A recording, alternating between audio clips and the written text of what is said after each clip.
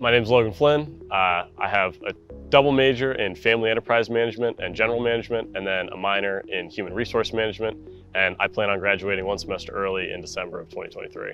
When I came to school, I was used to a really structured high school experience where I was in school for 8 hours a day, going to sports afterwards, extracurriculars after that, and then going straight to bed to wake up and do it all over again.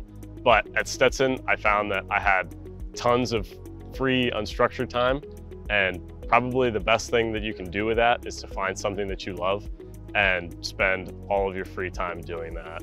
That has allowed me to focus primarily on being a student, being a full-time student. I get to spend 8 hours a day working on schoolwork and extracurricular activities to make me a better, marketable individual in the workforce.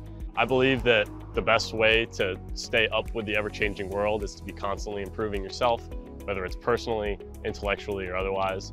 And I believe if you can do that, then you can do anything with the best people.